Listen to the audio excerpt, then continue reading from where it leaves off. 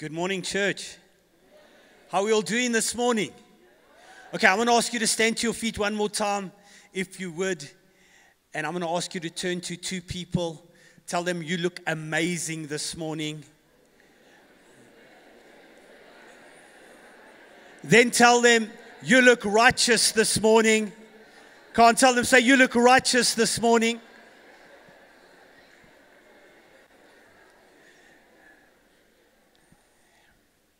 Then I'm going to ask you to close your eyes and just put your hand on your heart. Father, thank you for this amazing church. Thank you for the glory and the presence of God that is already tangible here. What a privilege to be together as the body of Christ. Thank you for every person here under the sound of my voice. Thank you as we turn to the pages of your scripture. Thank you that your Holy Spirit is our teacher. And we ask, Holy Spirit, you'll cause Jesus to become more real to us, that you'll cause Jesus to become unveiled to us in a real dimension that'll change our lives. For our desire is to please you. Our desire is to be more like you. And I thank you that your word today will renew our minds, will strengthen our hearts and build our faith so that we can move forward in your vision and your purpose for our lives. I declare the blessing of God over every person here, over this church, in Jesus' name. And everyone agreed, said? Amen. Now, if you love Jesus, give him your big shout. Give him a praise in the house. Hallelujah. Amen. God bless you. You may be seated. Thank you so much for the privilege and the welcome that I've received this morning. I'm part of the Rhema Family Church Network. We have nearly 200 churches around South Africa and Africa. And myself and my wife have the honor of being the General Secretary of that organization. We're also part of a big organization called IFCC, of which you too are members. And that is a covering body that operates in this country and in Africa, bringing unity to the body of Christ, addressing issues in our nation. And we are busy with many things in supporting, helping, and making a difference in our nation. And I know that is the heart of this church. Can you say amen? I want you to know as well that I was very, very good friends with the late Pastor Henny and Felicia. They are the founders of this church. Their children are here, their family are here. And not to give my age away, but I was part of the very start of your church more than, I think, about 30 years ago. I can't even remember that far back. Pray for me.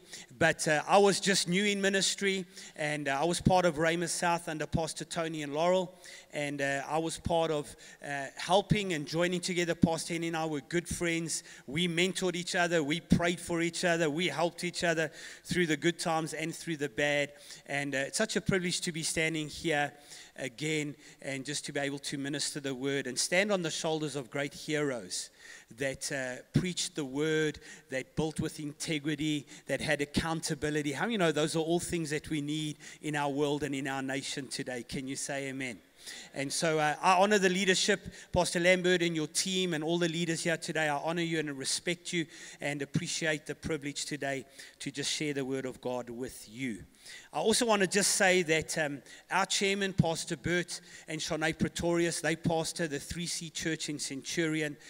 They send their love and greetings today and want you to know that we are all praying for you. Would you turn with me in your Bibles to Hebrews chapter 11? And we're going to turn to the Word of God this morning. And how you know the Word of God is always powerful. It is always true. And that's the only thing we can build our lives on. Can you say amen? And so here, I want to read from verse 11. And if you don't mind, I'm going to read it from the Passion Translation. It just brings out an element that I want us to focus on this morning. It says, Sarah's faith embraced God's miracle power to conceive even though she was barren and past the age of childbearing. How many know faith goes beyond what you see? Amen? So it says that the miracle power of God was what Sarah embraced by faith, although she was past the age of childbearing, for the authority of her faith rested in the one who made the promise, and she tapped into his faithfulness. Amen. So our faith is not in ourselves. Our faith is not in our church. Our faith is in God and in his word. Amen. And we draw from His authority, and that gives us the strength to build our lives, to build the church, to build our nation. I want to talk to you this morning about the courage to recover everything. Amen. The courage to recover everything. Because how many of you know today, I'm sure you'll agree with me, we're living in a world, in a nation, where people want the benefit without the responsibility. Can I have am I in the right church this morning? People want the perks without the accountability. Very quiet in this church this morning. Maybe it's cold. Excuse me with all my jackets and my scarves. I come from the South Coast. When it's really cold, we wear long pants. You know what I mean? Many of us today in this world want to enjoy the victory, but we don't want the sweat and the struggle that it often takes to enjoy the victory. And so I want to remind us today that while our salvation is free, and so are its benefits. How many know you and I could never do anything to deserve or to earn or to pay for the incredible salvation we enjoy. But just because it's free doesn't make it cheap. It costs God everything. Amen? Jesus paid the price, the ultimate price. All the money in the world is not enough to purchase the salvation He bought for us. So it is free, but it's not cheap. Look at the person next to you. Say, there's a price. And the reality this morning is we all stand on the shoulders of our faith heroes who have gone before us and paved the way for us to follow. And we need to recognize and honor the legacy they leave while we build fresh, while we build new. We stand on their shoulders. And so I want you to turn to Hebrews 11, and it goes on in verse 32. And I'd encourage you this week, go and read Hebrews chapter 11, the whole chapter. But here in verse 32, he goes on and he says, "And what more shall I say? For the time would fail me to tell you of Gideon, Barak, Samson, Jephthah, David, Samuel, and the prophets, who through faith, say through faith, subdued kingdoms, worked righteousness, obtained promises, stopped the mouths of lions, quenched the violence of fire, escaped the edge of the sword, out of weakness were made strong, became valiant in battle, and turned the flight of their armies away from them." You see, faith means I have courage even when I'm weak. And so I want to talk to you this morning about having the courage, having the faith to recover it all, to recover everything. And I want to talk to us about some steps we can take, practical things, spiritual things, but practical things and real things that we can look at this morning. And we're going to look at a story of one of the heroes of faith, David. How many remember King David? The Bible says he was a man after God's heart. That doesn't mean he was perfect, but he always pursued what God wanted. Amen? And so here in 1 Samuel chapter 30, if you turn there, we're going to spend the morning there together. And I love your pastor. He just said, I've got as much time as I need. So I hope your lunch isn't in the oven. We're going to be here a while. Can you say amen? I travel all the way from the South Coast. My flight's only at 8 o'clock tonight. Are we all good? Stewards, lock the doors. No, I'm only teasing. But here in 1 Samuel chapter 30, let's read together the first 3 verses. Now it happened. Say, it happened. How many know we always want to know why it happened? You want to know why it happened. But it doesn't always tell us. But it says, it happened. Say, it happened. When David and his men came to Ziklag on the 3rd day, that the Amalekites had invaded the south, and Ziklag, they attacked Ziklag and they burned it with fire. And they had taken captive the women and those who were there, from small to great. They did not kill anyone, but they carried them away. Say, carried them away. And they went their way. And so David and his men came to the city. They were living there at that time. And there it was, burned with fire. Their wives, their sons, and their daughters had been taken captive. Say, taken captive.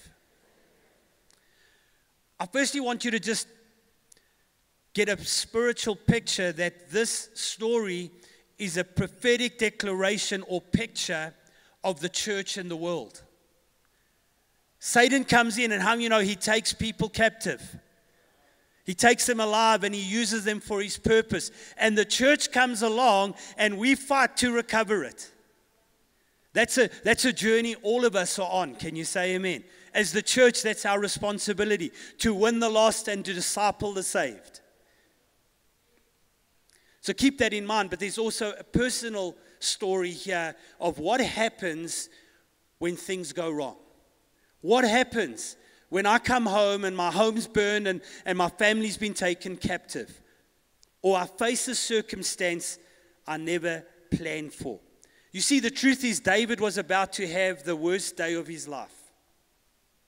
He had been out with his mighty men, fighting, winning battles, getting the spoils so his family could prosper and his life could go forward. Remember, at this time, David had been anointed king, but he wasn't yet king. As a matter of fact, he went from being anointed king to running for his life. How many of you got a word of prophecy and you got a hope and you got an excited thing like God's going to do this in your life, and then all hell breaks loose? And you're like, what? David had been anointed as king. He was going places, and suddenly the king who was then the current king is chasing him and trying to kill him. And he finds himself living in Ziklag, which wasn't a nice place to live. He had an army of misfits who had been kicked out of wherever they were living, and he was just trying to survive. And so he comes home. His family, his children, and the family of children of all his warriors have been taken captive. You see, Ziklag is what we know as an in-between city. It's between your promise and the fulfillment of your promise. It's the city where you are, where it feels like everything's going wrong, but you know God promised you something, but you haven't seen it yet. How many of you can relate this morning? I know I can. And I want you to know that it's somewhere between Ziklag that God does a work in you. He reminds you that He's your source. He shows you that He's your provision, and He builds character in your life because He's got a great plan for you. He's got a great plan for your church. He's got a great plan for your business. He's got a great plan for your family. Can you say amen? You see, I want to just tell you this morning, the church is the hope of the world. And the church is the hope of South Africa. The politicians do not have the solution. If you're a politician, I love you, I'm praying for you. But how you know you don't have the answer? Jesus is the answer. And so you and I are in the right place at the right time. Can you say amen? I just want to say this to you. Ziklag is a place you cannot avoid. Just look at the person next to you. Say, you will visit it. Okay, that wasn't very convincing. Look at the person on the other side. Say, you will visit it. I know some of you are sitting there saying, don't worry, I'm already there.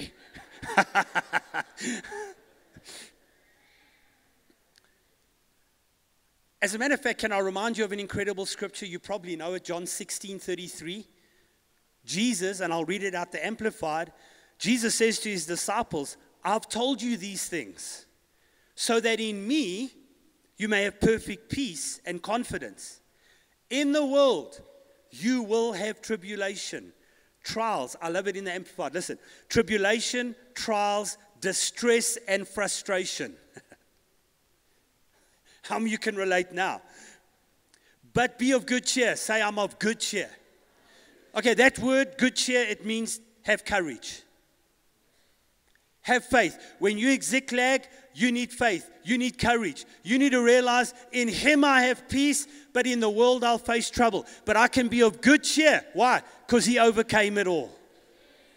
Amen. I've deprived the world of its power to harm you, and I've already conquered it. In the Passion Translation, it says, in this unbelieving world, you would experience many troubles and sorrows, but you must still be courageous. Say this with me. Say, I'm courageous. In the Message translation, it says this: when you trust me, you will be unshakable, and you'll be assured by the deep peace you experience in the midst of your trouble. So even in the most horrible circumstance, sometimes actually designed by the enemy to destroy you, God will use it to develop you. God will use it to raise you up. God will use it to bring your next miracle, your next breakthrough, your next great increase, your next wave of anointing, your next wave of breakthrough. Look at the person next to you. Say, you better get ready. God is with you. God is on your side. You're not going under. You're going over in Jesus' name. Come on, can someone give Jesus praise in the house?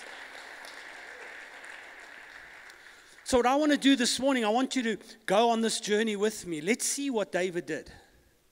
How did David get through this from being at a place of absolute brokenness to being in a place where God empowered him to recover everything? Are you with me this morning? All right, let's have a look at these steps. Number one, you can write this down. David wept. David wept. Let's have a look at verse 4 and 5.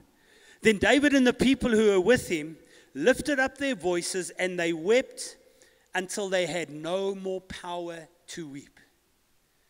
And David's wives and his children had been taken captive. Look at the person next to you. Say, David wept. And I know this doesn't sound that spiritual. I know this doesn't sound that faithful, but I just want to say to you today that it's okay to cry. It's okay to weep when things go wrong, because how many of you know we live in a real world, we've got real emotions, and I want you to know sometimes things just get the better of us and we just need to cry. You don't have to do it now, but I'm just saying it's okay. Now, let me just paint this picture. The guys who were David's army were not weaklings. These guys were killers. These guys were warriors. These guys made today's superheroes look like wimps. They were the real deal. David was a mighty warrior of war, and the Bible says they wept till they had no more strength to weep. And so I want to encourage us today, just because you're a person of faith doesn't mean you never cry. Doesn't mean you're never caught in the emotion of a moment. Doesn't mean you don't face the reality of brokenness in your life. And we've got to realize today, yes, we weep, but I want to encourage you this morning, you weep in faith. You weep with hope. You weep and you know that God is still on your side. As a matter of fact, in Psalm 30 verse 5, listen to this. For his anger is but for a moment, his favor is for life. Weeping may endure for the night, but joy comes in the morning. Notice it says, weeping may endure for the night. It's a moment. It's a season. It's in the situation. All right? But guess what? Joy is coming. Look at the person next to you, say, joy is coming. Listen, whenever we go through something, as a matter of fact, in Ephesians 6, it says that you are able to stand in the day of evil. It doesn't say the month, the year, the 5 years. It says a day. The enemy can come against you, and it can look like he's got his sway. It can look like he's going to win, but it's not over till God says it's over. And he always has the last say. It's like marriage. Your wife always has the last say. Just smile if you're married, say, especially if you're husband, you really need to nod right now. It's important. Because the next thing you say is the start of the next argument. My wife's not here. You're not recording this, eh? Psalm 56, verse 8 and 9. You number my wanderings. You put my tears in your bottle. Are they not in your book? When I cry out to you, then my enemies will turn back. This I know, God is for me. Let me just ask you a question. If God didn't want you to weep, why would he keep your tears in his bottle? Come on, church, let's just be real this morning. I know we're people of faith. I know we're people of courage, but we're also real. Amen. And we need to be honest about our feelings. We need to be honest when we're going through something. We need to be able to feel that we can relate in the moment. We cry, but we cry in faith. Amen.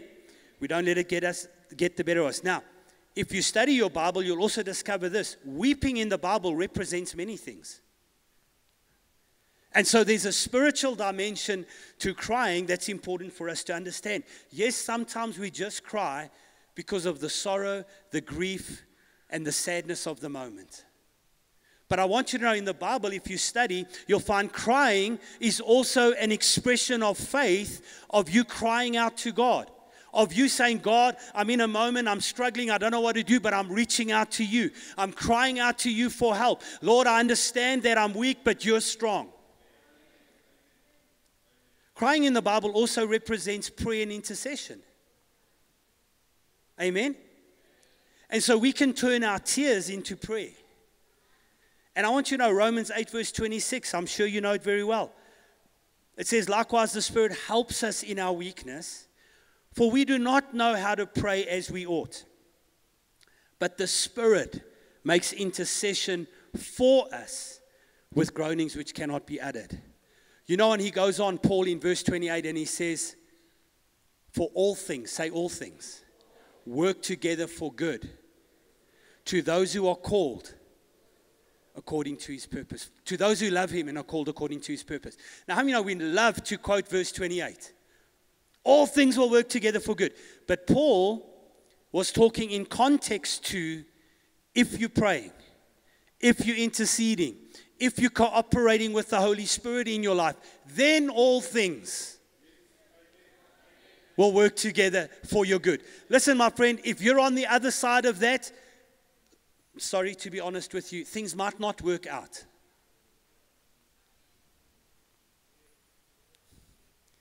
Can I just pause to you for a moment?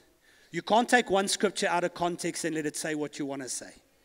You need to read it in context of what the story is telling within context of the scripture. And Paul was talking about when you pray, when you intercede, when you acknowledge to God you don't know what to do, and you call on the Holy Spirit and you allow the Holy Spirit to work with you and in you, and you cooperate with the Word of God and the will of God, then all things will work together for good. Why? Because then you love Him and you want His purpose.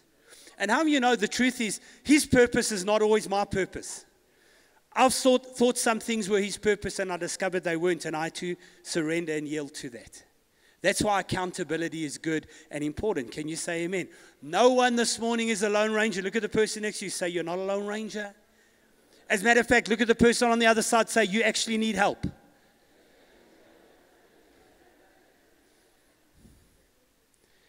And we never get to the place where we outgrow that. Can I be real with you this morning? I don't follow anyone until I find out who they're following. Who's your mentor? Who are you accountable to? Who's speaking into your life? Amen? Then you can do what Paul said.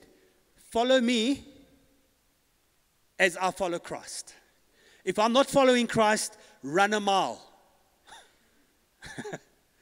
Amen. Are you glad you came to church this morning? Hallelujah. God is so good. God is so good. So I just want to quickly touch on the scripture. It says, we don't know what to pray for as we ought. You know, sometimes we think we do know what to pray. But the truth is we never do. It's the Holy Spirit who helps us to know what to pray. And if you study that word in the Greek, it's quite beautiful. It actually, the Greek word means to take hold together with you. So the Holy Spirit comes, He doesn't pray for you, but He takes hold together with you against whatever it is that's coming against you.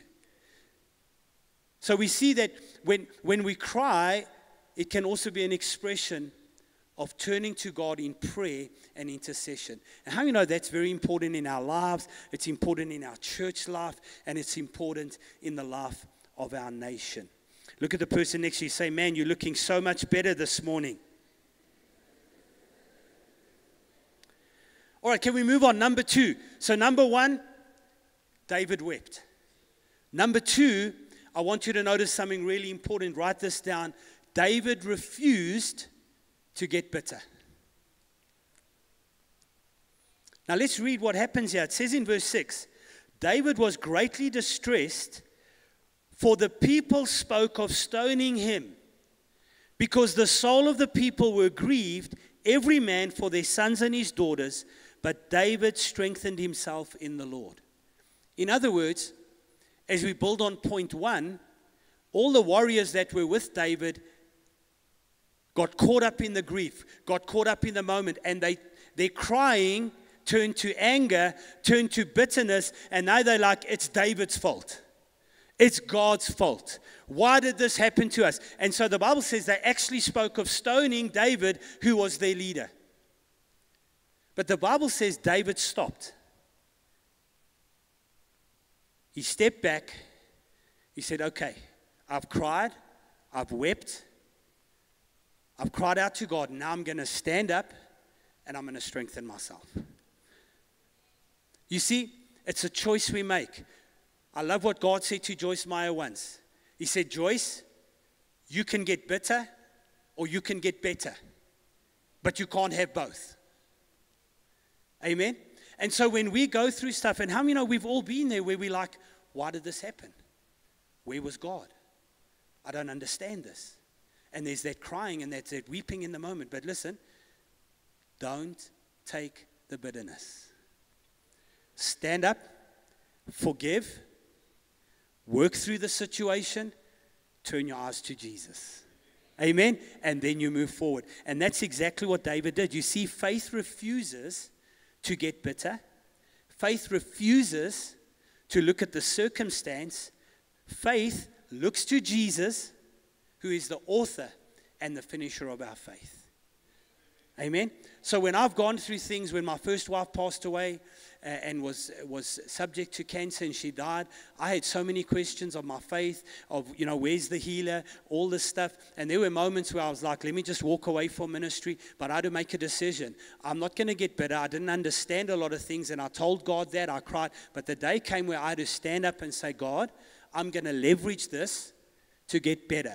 I'm going to learn through this. My experience doesn't change what your word says. Amen. The word's got to change us. We can't adopt the word to suit us. Amen. And so we work through things and we release things to God. Have a look at Psalm 84, verses 5 to 7. It says, blessed is the man whose strength is in you, whose heart is set on pilgrimage. Whose heart is set on pilgrimage. What does that mean? It simply means this: their heart is not set on what's down here. Their heart is set on God. Their heart is set on Jesus. Their heart is set on eternity. Amen? And so it says they are blessed. Why? Because they pass through the valley of Baca. The word Baca there means bitterness, sorrow. Notice it says, what do? They pass through. It doesn't say they don't go there. They end up there, but they don't live there. Psalm 23 says, yea, though I walk through the valley of the shadow of death. Notice, I didn't live there.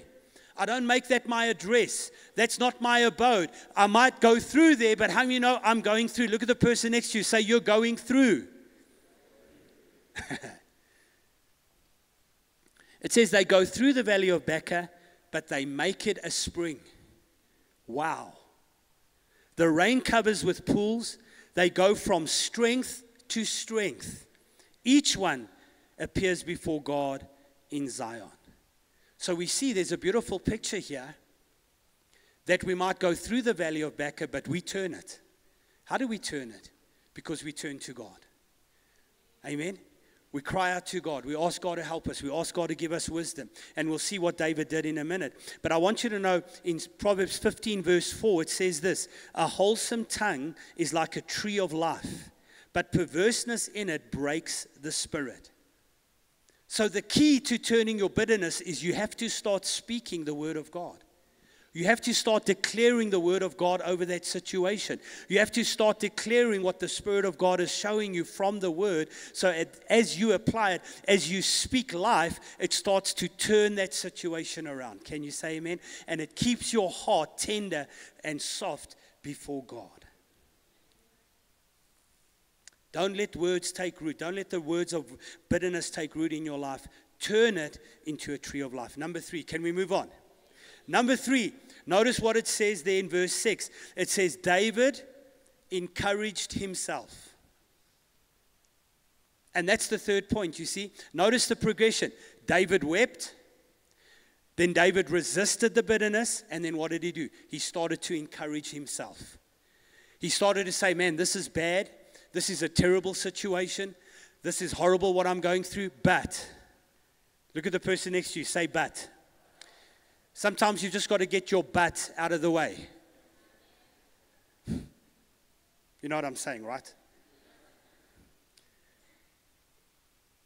He turned to God and he started to encourage himself in the Lord. At that moment, his family was gone, his children were gone, his army wanted to kill him. There was no one else left, but what did he do? He encouraged himself. He encouraged himself. And you know, I bet I can tell you how he did it. He started to remind himself, man, you know, when I was looking after my dad's sheep and a bear came after the sheep, God gave me the strength to overcome. When a lion came against my dad's sheep, God gave me the strength to overcome. When I went out against when I went out against Goliath and it looked like this giant was bigger than everything, it was tormenting the armies of Israel. When I went out there, I didn't overcome by might, I didn't overcome by my strength, I overcame by the power of the name of the Lord God of Israel. And if he saved me then, he'll do it again. The same God who delivered me there will deliver me again. Guess what? He started to encourage himself in the Lord. He started to remind himself who his God was. He started to remind himself that God brought him to this place and that God never lets us down. How many know God is always for you? Why? Because I can do all things through Christ who strengthens me. Can you say amen? Look at the person next to you. Say, you're going forward. You're moving forward with the vision that God has for your life. So David strengthened himself in the Lord. Everyone else at that moment was consumed by grief. But David stopped himself and he began to remind himself of who God was. He reminded himself of what God can do. He reminded himself that he had a history with God and that God had never let him down, that God had always come through for him. And so he turned his heart towards God, and in that moment, he started to let courage and faith rise up. In the midst of the battle, in the midst of the circumstance, he encouraged himself in the Lord. Amen? And so we see that even Jesus rebuked the disciples for their unbelief.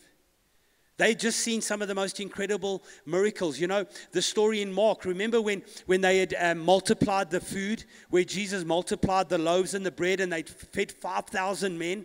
They just witnessed that miracle, and then they got in the boat to go to the other side. Do you remember that? And a storm came, and Jesus was sleeping on the boat. And they woke him up and they said, Jesus, save us. And then he rebuked the storm, and then he said to them, why are you of little faith? Why did you doubt?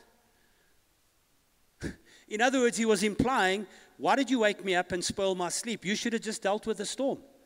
You've just seen the most incredible miracle. You've seen what my God can do. You've seen the power of his word working. Why didn't you just rise up with courage and deal with it? Look at the person next to you. Say, you have the faith.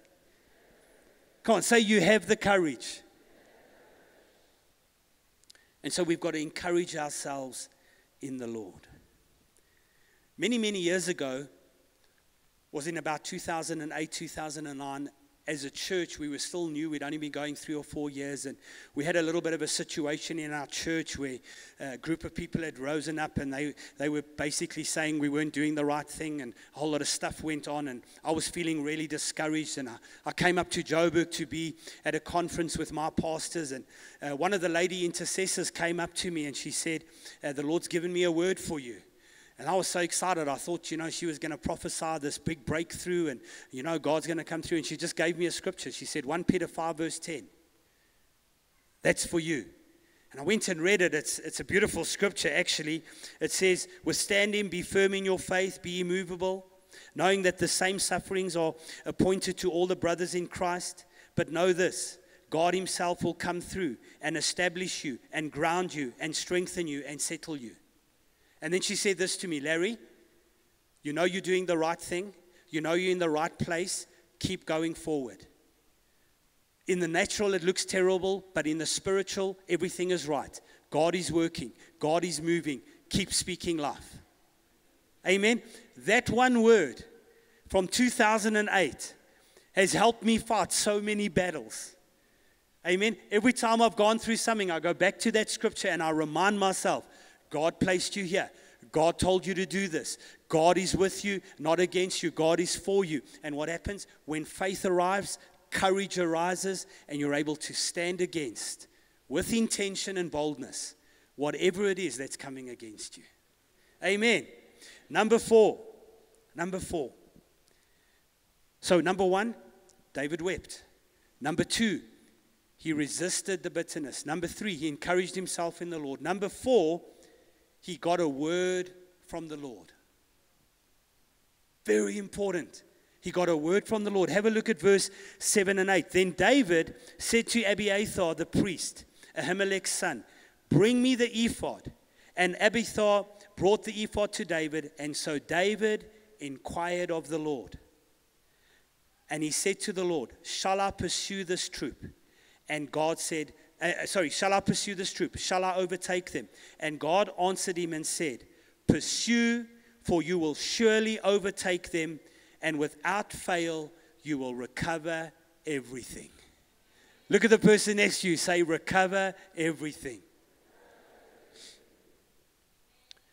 So number four, and this is so important, when you're going through something, you need to get before God and get a word from God. Can you say amen? Get a promise, get a scripture, get a confirmation, get a guideline from the Spirit of God, and then you stand, because that's how you fight your battle. Can you say amen? You see, there's two kinds of words for the word or for the Bible. You've got the Logos word, which is the written word. Amen? And it's important because we base our foundation and our lives on the written word. But then there's another word for the word Bible. It's the Rhema word. And the Rhema word is what we call a living word. It's an in-season word. It's a word that God takes from a scripture and he makes it alive in your spirit. It comes alive in you, and it's God speaking to you about your situation and what you need to do in your circumstance. And that word becomes a living word in you. It becomes alive in you, and that's the word that carries the power. That's the word that you can act on, because it's God's confirmation and direction in your life what you need to do. Amen. And so David didn't just go out and say, "Okay, we're going to go after this army, we're going to get our families, we're going to get all this spoils." No. What did he do first? The Bible says he inquired of the Lord. He went to God and he said, "God, what do I need to do in this situation? Must I chase after them?" And if you follow David's life, you'll see he learned this lesson in this moment. And from that day on, you'll see whenever he went to battle, whenever he faced something, he always went and inquired of the Lord. What do I do? Lord, how do I deal with this? And you know, James 1 says this in verse 5, "If any of you lack wisdom, let him ask of the Father, who gives liberally and without fault finding, and he will give it to you liberally." And then the next verse says, one thing, don't doubt. Amen. God is for you, and he'll give you the wisdom in the moment. When things are going wrong, don't run from God, run to him. Amen. God is not mad at you, he's mad about you. Amen. And you can run to him even when you've messed up. Even if you've made a wrong decision, you run to God. You say, "Lord, I didn't do this right. I made a mistake. I made a wrong decision." Then you go to those in your life and you admit that to them. And then you say, "God, give me wisdom now. Show me how I can move out of this situation. Show me how I can grow from this situation." Can you say amen? And then you'll be sure that you go from strength to strength. I think it's really important to notice here that there are steps that David took. I don't think he would have got to where he had the courage to seek God and to get a word from God if he didn't first encourage himself. Amen. If he didn't choose to leave the bitterness of the situation and the circumstance And if he didn't first cry out to God, he never would have got to this place where you could actually say, okay, God, I need you to speak to me now. I need to have clarity of mind and heart on what is my path. What is the choice I need to make here? What is the decision? And when you hear from God, it gives you the boldness and the courage to move forward and not be deterred by the things going on around you. There'll still be storms. There'll still be voices. The enemy will still try and speak lies to you, but you know you've heard from God. You stand firm. How many know Romans 10 verse 15 says, and how shall they preach unless they are sent? As it is written, how beautiful, say beautiful, are the feet of those who preach the gospel of peace, who bring glad tidings of good things. You see, when you hear the word of God, you hear faith. When you hear the word of God, it builds your spirit. When you hear the word of God, you start to get a vision of your victory. You start to get a vision of where God's going to take you. Can you say amen? And when you have that vision, you can stand assured that God is able to make it come to pass. But notice something. It says, how beautiful are the feet. Just point at my feet, say, look at those beautiful feet.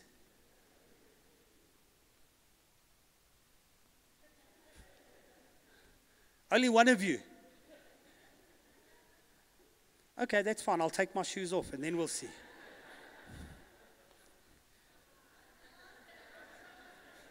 The guys in the front row are getting really nervous, like, no, please don't. How old are your socks? And I'm just thinking, have they got holes in or not? No, but it says, how beautiful are the feet of him who brings good news, who preaches the gospel of Jesus Christ. Can you say amen? How many know Jesus is the Lord of the church? Amen. Jesus is our hero. He's the one and only. Can you say amen? He's the one we worship. He's the one we look to. Hallelujah. Come on, will someone just give the Lord praise in the house this morning? And that's why it's important that you are in a faith-based, Bible-believing, devil-stomping church that preaches the uncompromised word of God. Can you say amen? Because it's the gospel of Jesus Christ that builds our faith. Amen? That gives us the courage and the vision to know that's where we're heading with our lives. That's what we're putting our trust in, is in the word of God. Can you say amen this morning? And when we know that, then we can keep moving forward. So that's why you've got to build up your shield of faith. Build up your faith around the word of God. The Bible says faith comes by hearing and hearing by the word of God. So you've got to listen. Say listen. You've got to believe. Say believe. And then you've got to speak. Say speak. Come on, let's say it together. 1, 2, 3. Listen, believe, speak. Let's say it again. Listen, believe, speak. One more time. Listen, believe, speak. Amen. Then you'll be moving with the word from God. When we listen to Christ-centered messages, the word of God comes alive and we're able to boldly declare that the word of God is for us and with us. Can you say amen? Number 5. You ready for number 5 this morning? This is probably my favorite point. Number 5, David got mad. Come on, look at the person who say, David got mad. Okay, let's put some expression to it. Say, David got mad. Come on, look at the person, especially if it's your wife. Here's your opportunity. Say, David got mad. Come on, I want to see you pull the face. Listen to verse 16 and 17.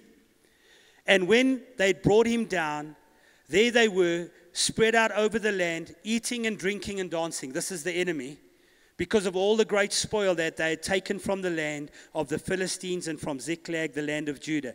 And David attacked them from day until night, until no man escaped except 400. And David recovered everything. Say, David recovered everything.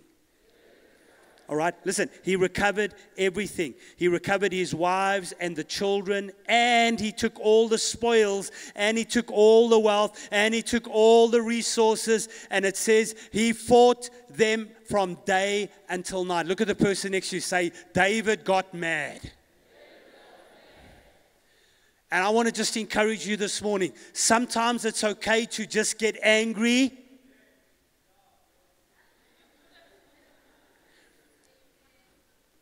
Let me explain. You get angry at the right thing. David never got mad at God. He said, I'll pass that opportunity. God's a bit bigger than me. He didn't get mad at his warriors who wanted to kill him, and he could have. How many of you know he would have been validated to be a bit upset with them? Yeah, I've led you all my life, and now you want to kill me. But he didn't get mad at them. Who did he get mad at?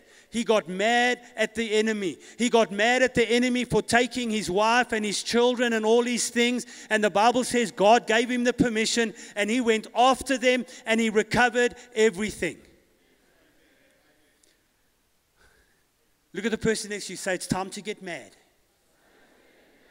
And we get mad at the devil, and we rise up in faith, and we say, we will not stand by while you steal our family and our children and our finances and our nation. We will rise as the church. We will pray. We will fight the good fight of faith. We will speak the word of God. We will win the lost. We will do the work, and we'll build the church of Jesus Christ in Jesus' name. Can you say amen?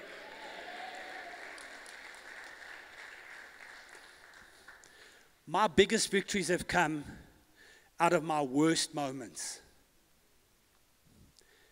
When I thought I was down and out and I'll never get through it. But you know what happened? I cried. I refused to get better. I encouraged myself. I said, it's okay, Larry, you're going to get through this. Then I went to the Lord. I said, God, you need to help me. I don't know what I'm going to do.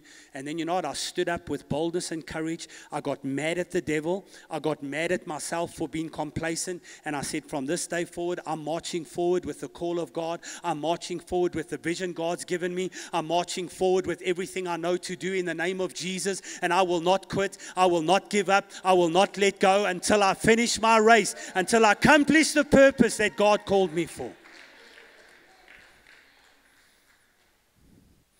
And so sometimes we've got to arise with a perseverance and a determination. We don't get angry at people. We don't get angry at a person for doing so. We get angry at the situation. We get angry at the spirit behind it. Ephesians 6 says we wrestle not against flesh and blood, but against the principalities and the powers and the rulers and the wickedness of darkness. And we arise and we stand firm with the armor of God. Can you say amen? And we fight our battles. We put up our shield of faith. We take the sword of the Spirit, and we refuse to quit when we know we've got a word from God. Can you say amen? Look at the person next. Yeah, come on, give the Lord praise in the house this morning.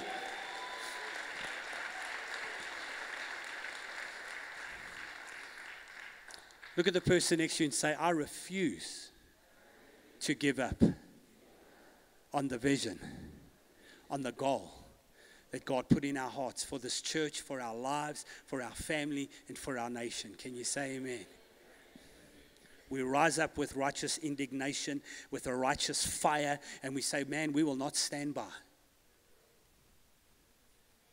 Acts 4, verse 18 to 20, you probably know it well. The apostles had been called in and threatened to not preach the gospel, been threatened to back off from preaching the good news. And look what happens in verse 18. So they called them and commanded them, do not speak nor teach in the name of Jesus. But Peter and John answered and said, whether it is right in our sight, in the sight of God, to listen to you more than God, you judge. For we cannot but speak the things that we've heard and that we've seen. They were like, beat us, do what you like. We serve God. Amen. We believe in God. We walk in righteousness, and we refuse to stop doing what we know God has shown us to do. How many remember the three, Shadrach, Meshach, and Abednego? There they were before the king. And he said, listen, you bow and you worship this idol. And they said, we will not worship that idol. And so he heated the fiery furnace even 10 times hotter than it was ever heated. And then they made this statement. They said, King Nebuchadnezzar, know today that the God we serve will deliver us. I love this. But just know this, if he doesn't, know this, we will not bow our knee to worship any other God. How you know that's having a bit of righteous fire? It's like, listen, you throw us in there, we believe God will deliver us, but even if He doesn't, we know who we are. We know what we believe. We know where we're going. Can you say amen? And we'll burn. That's fine. But how many of you know? Hallelujah. How many of you know? When you get in the fiery furnace, the fourth man always shows up in your life. His name is Jesus. His name is the King of Kings. His name is the Lord of righteousness. He's the name that is above every name. And I want you to know at that name, every knee will bow, every tongue will confess that He is the Lord of all. Amen. That's the God we serve. Hallelujah. Finally, number 6. This is my other favorite point. Actually, I like all 6, but who's choosing? Number 6 is this, and maybe this might not be my favorite. I like the getting mad part. But this is the most important. David gave God the honor for his victory. And that's so important. You know, we're living in a world today where people want to take the glory for themselves. People want ego to be lifted up. People want, themselves to be looked at as the champion or whatever. But I want you to know there's only one champion. His name is Jesus. The rest of us are just people in the army trying to be like Him. Can you say amen?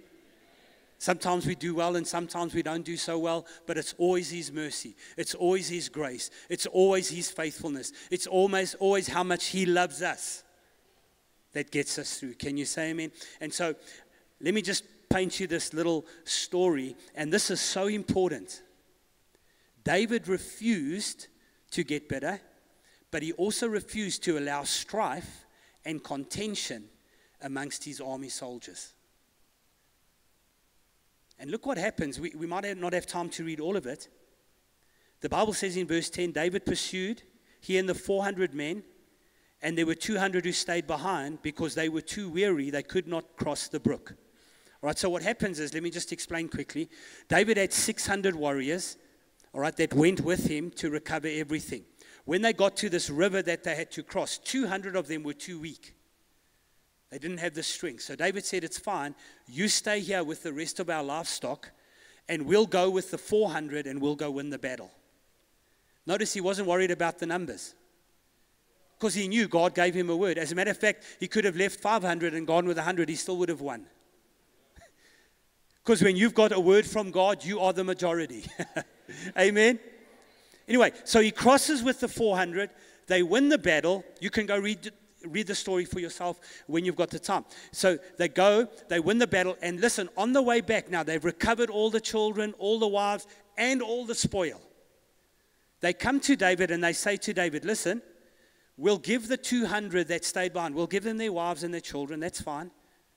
But we're not sharing the spoil with them, because they weren't there to fight the battle. And David says, there's no ways that's happening.